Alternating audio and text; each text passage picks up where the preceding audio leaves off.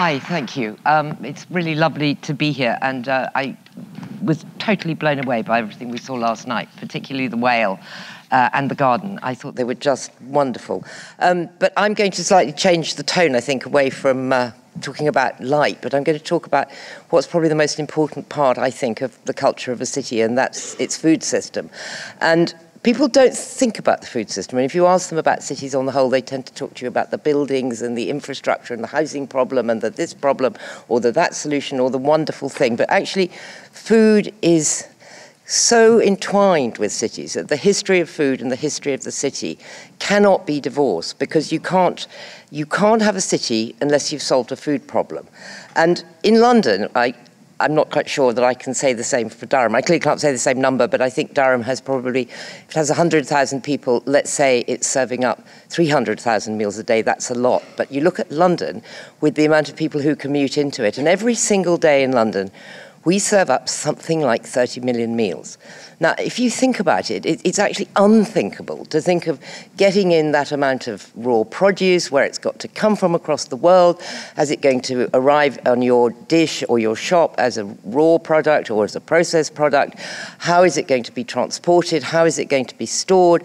Think of the millions of transactions that go into buying it, the people that are involved in that chain, and then think of the kind of some of the more ghastly consequences, like certainly in a city, the huge quantities of waste. And I mean, some of you may have been watching Hugh Fearnley-Whittingstall's terrific couple of programs the last couple of weeks on the subject of food waste, you know, and it's a huge issue. They're all huge issues because food is simply enormous. And pretty much it has to be said, because it's such a mind-boggling thing, that governments everywhere, and we can go, and I'm going to go back in time now very fast, but governments everywhere have been very, very happy, deeply relieved, in fact, to say, okay, this is a problem that we're going to hand to the private sector. We're going to hand to the guy who can come up with the best solution that seems to work the best for the moment.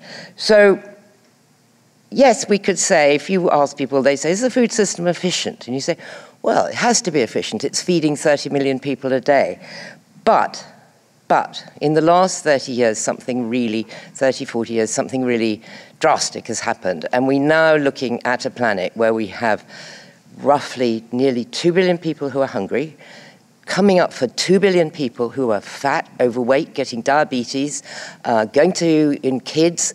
I was talking to someone who just came back from Qatar. 60% of 11-year-olds are dangerously obese and developing diabetes. And then you have a small number of people who seem to be doing fine. So can you call that system a success? I would say you could have to call it actually one of capitalism's and the free market's really big failures. But let's take cities, and that's where I'm going to start and go back in time about how this happened, if I can manage it in a short space of time, because cities created the problem, but I believe cities can solve the problem, and I'll try and tell you why. So, the origins of agriculture, as everybody knows, well, I know anyway, they're very obscure. Nobody really knows. It was kind of in the breadbasket of the world. It was kind of in the area of Iraq, Syria, I mean, places that now, as far as I can see, are producing absolutely nothing, where everything could be produced in the past. And if you were a hunter-gatherer, you couldn't have a city, because you spent your whole time looking for food. So there was no question of putting down roots. So the big thing that had to happen, someone had to figure out how to grow grain. Grain was the first thing, how to store it, and then how to cook it. And the first thing that was produced was a kind of funny, mushy stuff that you made out of grain. You could say it was the very early bread, didn't have yeast in it, and it sounds kind of quite healthy, but if you look at origins, the ancestral origins of bones, actually we had terrible teeth, so people don't really quite know enough about it. But the grain was the first food that you could store in large enough quantities that a certain number of people could say, okay, I'm not going to look for food anymore. And that became the idea that we could stay still, we could then start to build villages could turn into towns. The people who were saying, I'm going to be the person who's in charge of the law and of making pictures and of doing all the things that then became the great triumph of the human spirit and the human creativity, was made possible because not everybody had to look for food. So the first settlements in Palestine, and they grew from little villages into cities, but they only grew, and this is really important to remember, because this is why Munira, my colleague, can start to talk about megacities. They only grew in exact proportion to the amount of food that could be got on a regular basis to the citizens of those cities. There was no point in putting 10 million people in one place if in fact you had no system in which to feed them. It just didn't happen. So you have to look at the whole history of cities in entire like this with the food system. And actually the first great city, of course, because it was the first great city of everything, was Rome. And Rome was very, very sophisticated about where they got food from. They actually got oysters from Britain, which I find a bit difficult to believe, so I'm not quite sure how they transported them. But, you know, the reasons they attacked Egypt, attacked Carthage, was to get their hands on the grain. And in that amazing North African belt, they were getting 2 to 3 grain harvests a year then, because they had brilliant irrigation systems. And because they had the food, they could grow and they could become very, very, very sophisticated in terms of their laws and everything. So you have to think of a city like London before the Industrial Revolution, because this is also another really big key thing about food, is that in those days, nobody would have been in any illusion where the food came from, because you walked cows into the city. In fact, a lot of cattle used to come from up north or around here. Took me 3 hours on the train yesterday. It would take a cow a heck of a lot longer to walk to London. But those cows used to walk to London, and apparently they used to lose 100 pounds in weight by the time they got there. So they would be fattened up in Islington. Islington was absolutely full of meadows. The cows would be fattened up, killed, and then sold to the people in the city. At its high point, London apparently had a herd of 20,000 milk cows, all living around the city, and the milkmaids would get up at 3 in the morning and they'd milk them, and then they'd distribute milk. So you had streets like Bread Street, you had Poultry, you had the markets. You knew your food. You could smell it, you could hear it, you could taste it, you could step in it, whatever. Probably not very hygienic, but my God, you knew what it was. So cut forward again, another big jump, and you get to the point where you have a train, and the train suddenly says, oh, I've taken that distance away, I can bring those cows in a few hours. And suddenly they can go straight into the Smithfield Market, and the same thing happens the moment you get refrigeration. And as you get more and more and more sophisticated methods of transport, storage, and keeping things, then suddenly what happens is the people in the city, food is just, well, what's the difference between food and this jacket or this T-shirt? It's something that's come from the outside and it's gone into a shop. And that's kind of all very well, except that from my point of view, where I sit as the mayor's food advisor, you know, it's pretty scary to bump into a child who says, spaghetti grows on trees? Do carrots come out of the ground?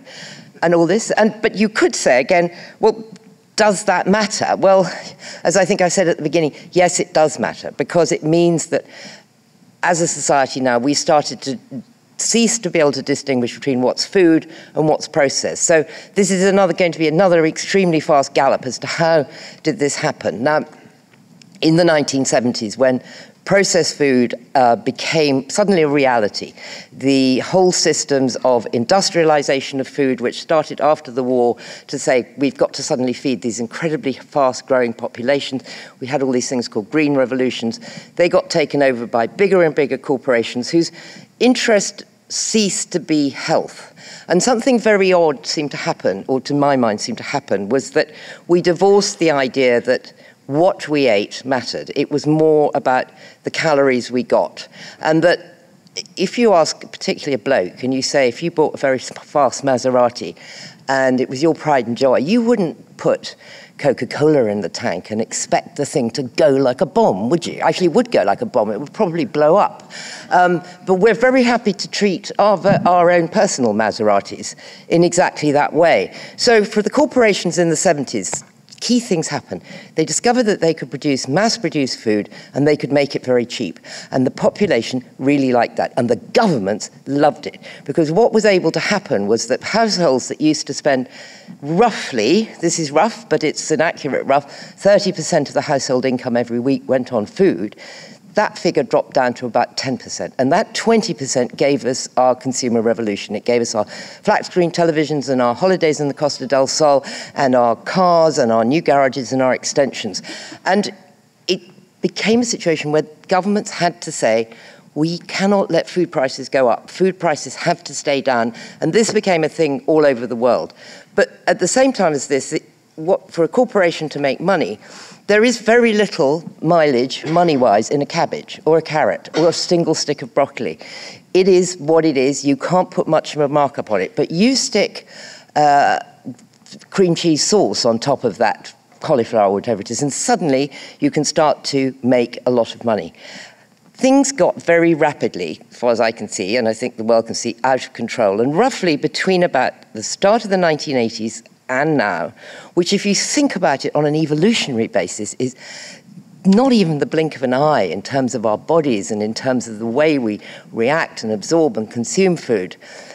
The world has gone ill as a result of the food system. And it drives me nuts when you read sort of columns in The Sun or whatever, and they say, it's all personal responsibility. It's all the fatties' fault. It's because they can't curb their appetite. This is a message, by the way, that is constantly pushed by companies like Coca-Cola who say, just be sensible about it and all you need to do is run it off.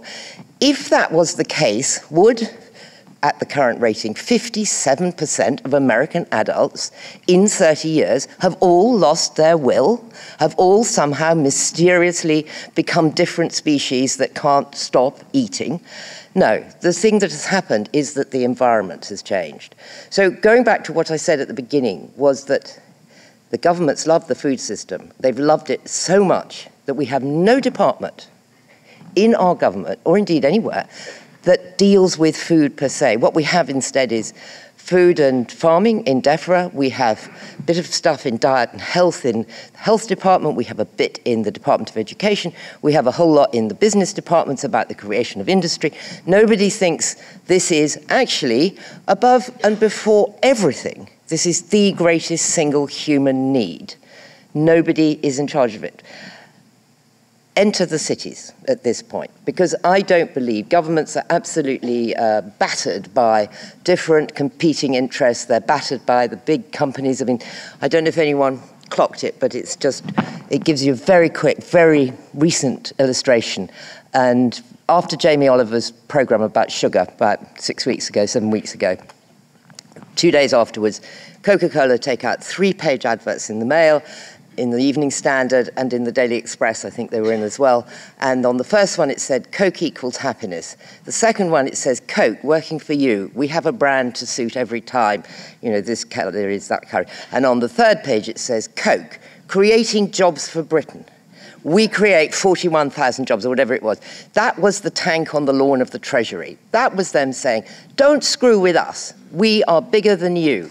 Do not put on a sugar tax. Do not start to say things. Because, of course, they're terrified now that their profits might be eroded. But let's go back to see where the city can do something. Because it's my belief that if you want to change any, we have to get in right into the heart of the culture here to change it. You have to change so many things. And this is why it defies a government thing. Governments will say, and indeed I often get asked, they say, what's one thing that you could do? Just give me one thing. And of course you have to say, there is no one thing. There is no one thing. If we do a tax, that is only a part of it. Because actually, we have to look at what you eat in schools, what you eat in the home, what you sell on the high street, what you do in the supermarkets, what you do in the hospitals, what you do at every single level of this hugely, amazingly complicated system. And I think of it like a swimming pool. And at the moment, the kind of projects we do don't join up enough that the water level gets deep enough to swim in. But we're in the city here, and therefore that means we can connect the amazing things that are happening on the grassroots with what I think we need to see, which is some serious regulation coming in from the government, much the same way that the tobacco industry had it. And what I think is very scary about the tobacco industry, which in a way, compared to the food industry, is incredibly simple. It took 50 years from when the absolute medical knowledge that cigarettes were really bad for you and were possibly going to kill you, 50 years before one warning got onto a packet. That was the power of the lobby, and all those lobbyists now work for the food companies. So we're up against big concerns, we're up against big things, but what is wonderful is what you see happening. And Munira talked about how culture and events help people connect in cities when they're strangers to each other.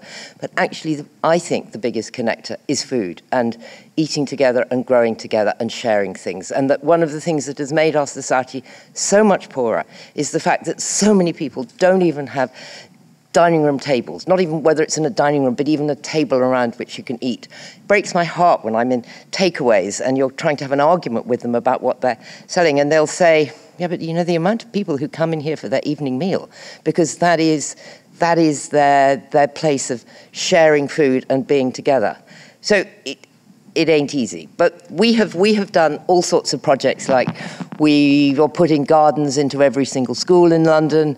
We have created 2,600 community gardens where we have people of all ages and all cultures growing their, and I'm over my time, growing their fruit and vegetables together. And the thing is, what I think is that we can create the net at the bottom, which will start to move the water level up. And if, as the city, we scream at the government at the top to put the regulation in, eventually we'll make that water deep enough to change the way we're swimming. Thank you.